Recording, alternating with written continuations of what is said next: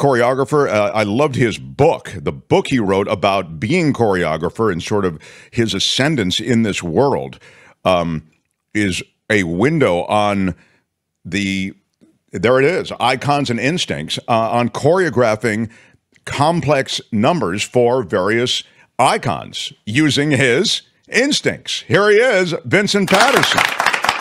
And you know, Vincent, you were a fan favorite when you visited when the book was first coming out. And you've got great stories about meeting Michael Jackson and Madonna and all of these luminaries that you've worked with.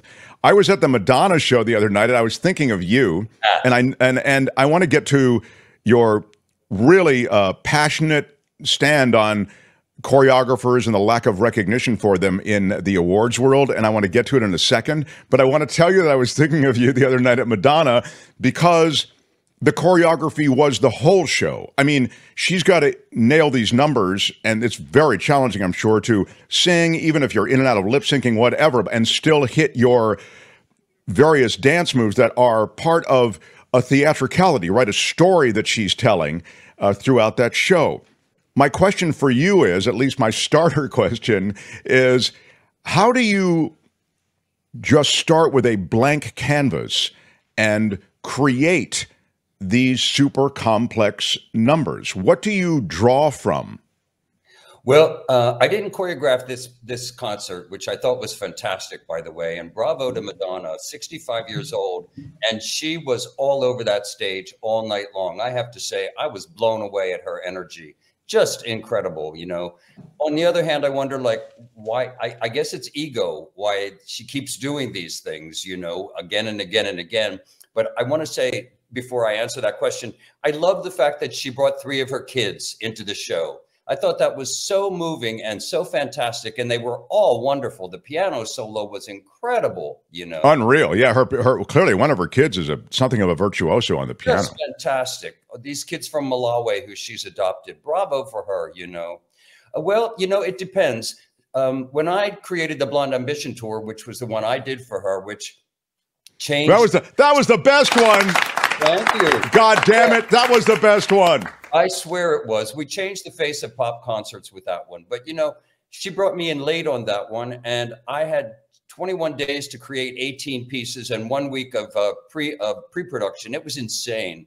But, you know, I think on these tours now, which she called this a celebration tour, I think she had an idea of what she wanted to do. She wanted to present to the world kind of her life, her career from beginning to where she is right now. And the fun thing for me, Mark, was that I almost felt like it was a celebration of her and my career together, because there was so much stuff from the Blonde Ambition Tour, including the girl on the bed. Oh, that's Evita that I did with her. There were scenes from Evita. There were scenes from Academy Awards. There were scenes from the Pepsi commercial, scenes from Express Yourself, and so much stuff from the Blonde Ambition Tour. I was honored that she did that, and really, really moved. She sent me some great tickets, and I really, really thoroughly enjoyed that show. But bravo to her. Seriously. Yeah. So let's go to the Blonde Ambition Tour, because, as you say, in this case, there was sort of a strategy to begin with, which is to take her through her. And by the way, it doesn't just apply to Madonna. I've always been curious about this, but Madonna's shows have such great choreographic complexity, and that's why I'm so glad we're talking to you. So I get it. The cake was almost baked when you were brought in. You had to work very, very quickly. But it just maybe this is such a layman's question that it's just it's almost like impossible to answer. But I'm just blown away at the synchronicity and the intricate nature of the choreography, while it's also telling a story. And I'm just wondering, you know, a chorus line kind of pulled back the, or You Think You Can Dance, that show kind of pulls back the curtain a little bit on, you know, 1, 2, 3 step wave or whatever it is. But I mean, you've got to turn that into a real show. I'm just curious if you could give us a little more on how you do that. Do you sit down like an architect would over a drafting table? Well, first you listen to the music. First you sit down in a tour situation like this. You would sit down with Madonna and decide what's the song list? What are we going to do? What order is it going to be presented in? Then we decide what kind of dancers do we want to have to fulfill these pieces, each one being specific to the song itself and each one being a little bit different. That's from the Blonde Ambition tour. That was Keep It Together at the end. And then basically you sit with Madonna and you kind of say, okay, these are some ideas I have. And what about this? I mean, I'm going to jump back to the Blonde Ambition tour again. But I remember like with Like a Virgin, she had an idea of doing it as a heavy duty, slow rock and roll thing, like a Patti Smith kind of piece, right? And I had this idea of doing it as a Middle Eastern world piece with her masturbating on a bed with two eunuchs up there. So, you know, I mean, it's a give and take. And, you know, but you work with her together like that and you both come up with what you're going to do. Then most likely what happens is you as the choreographer, yeah, that was the piece I'm talking about. Wow. The choreographer, you work with the dancers first and you kind of teach them everything and you work with them while Madonna's out, you know, working with the band, practicing her songs, doing all that stuff, keeping herself in shape. She comes in and joins the group and then she starts to learn the choreography. She puts in her 2 cents, rightly so, and lets you know if she likes it or if she doesn't. Could you change this? This is comfortable for me. This is not. And then it's weeks and weeks and weeks of rehearsal. And I'm telling you, I was blown away at these kids. These kids were brilliant in this show. My God, they did everything. They could do everything from gymnastics to ballet to hip hop. Although I like that we didn't see too much hip hop in this show. It was really much more sophisticated movement and celebration. And I was really proud of that, you know. It was, I mean, you summarized it, of course, perfectly. I mean, I don't share your last comment about it, which was when you were kind of summarizing it, going, why does she do it still? I don't know what you mean by that, because she's still able to hit the ball, right, Vincent Paterson? Oh, yeah. Oh, I'm telling you, she blew me away. I didn't know what to expect. I hadn't seen her live in a while. And she truly, she owned that stage. And she brought it all the way. And as you say, it's a long show late at night, doesn't finish till 1 in the morning. 1 in the morning. And you know what I loved about this show too? She really spoke intimately to everybody. I mean, she really spoke from the heart. And that really moved me, you know, and, you know, talking about her kids, talking about her beginning, talking about her past. And I was blown away. I thought that the most beautiful section when she was paying tribute to her dear friends who had died of AIDS. Oh, that was so moving, man. Oh, that was so moving. Survivor guilt, you know. And yeah. I was in San Francisco, working in San Francisco at the NBC station there in the 80s when AIDS was the scourge of and we were losing our friends. It was positively awful.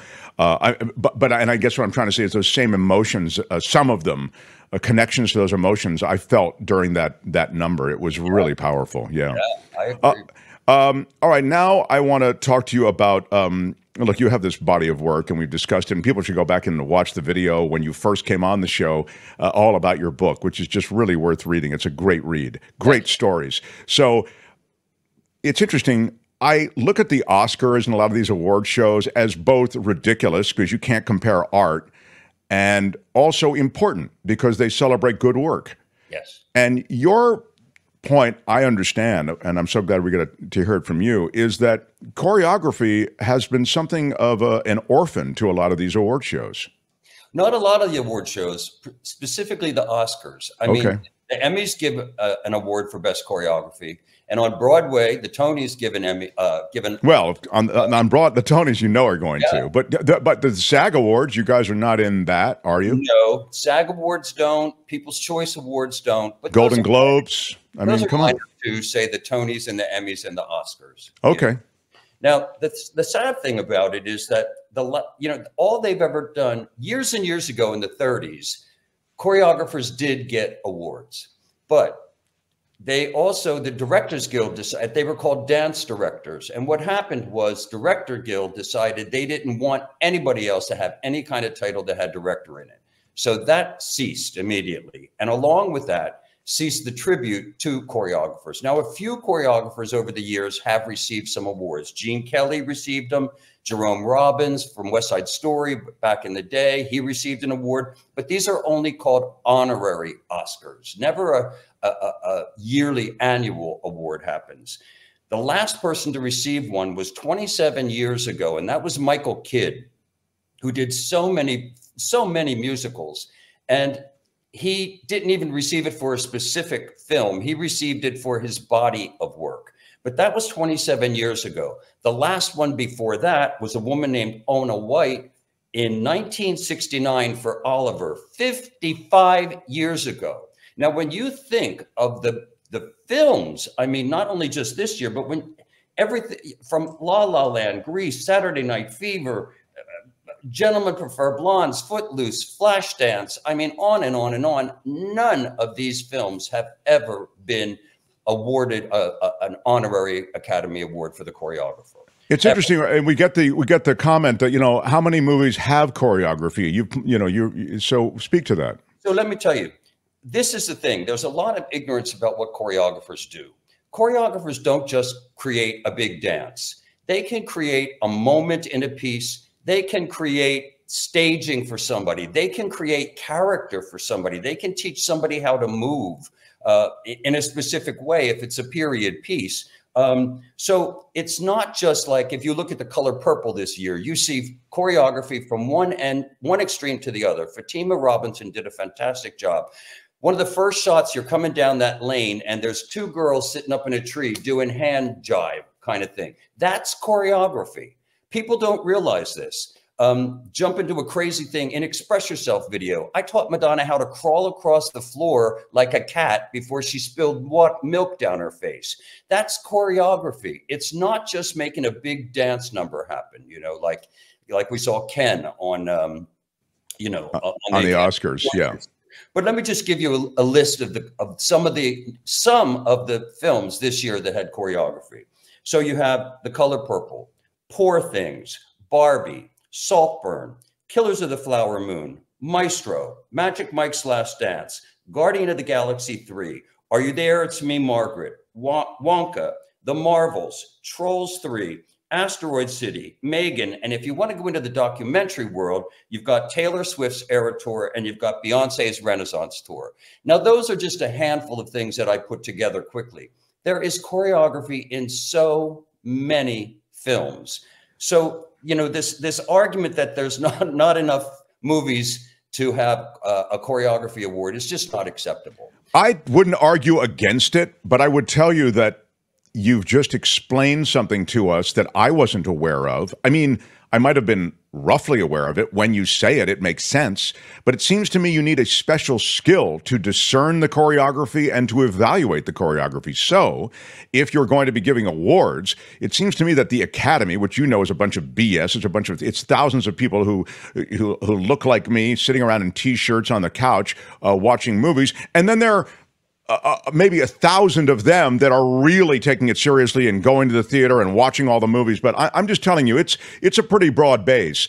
I'm guessing a lot of them, I'll go 80% of them don't know D about choreography to the point that they could evaluate these things the way they need to be evaluated. You're absolutely right. And part of that is that there are only, as of last year, first for about 30 years, I've been the only choreographer in the Academy Award, in AMPAs. The only one out of last year, Fatima, who did Color Purple, got in. Two of us out of 10,500 plus members. There you go. And the only way that a new Oscar can happen is by starting a proposal made in your specific branch. Well, choreographers for the first time have been put into a branch, but they lumped us into a branch. And I'm trying to be positive about this because we've had some discussions with some people in membership. Meredith. Well, Vincent, when you use the words lumped into, it doesn't keep it positive. Well, okay, let me say we have been kindly put into a branch. Thank you. That's much. Thank you. That's better. Yeah. Thank you. All right. Yeah. But Meredith Shea and Natalie Wade, who work on a membership committee, have been in discussions with us now because we're really seriously pushing this.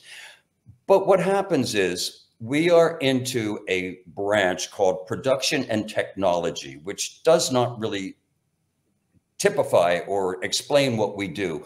We are in there with colorists, script supervisors, producers, stunt coordinators, music supervisors.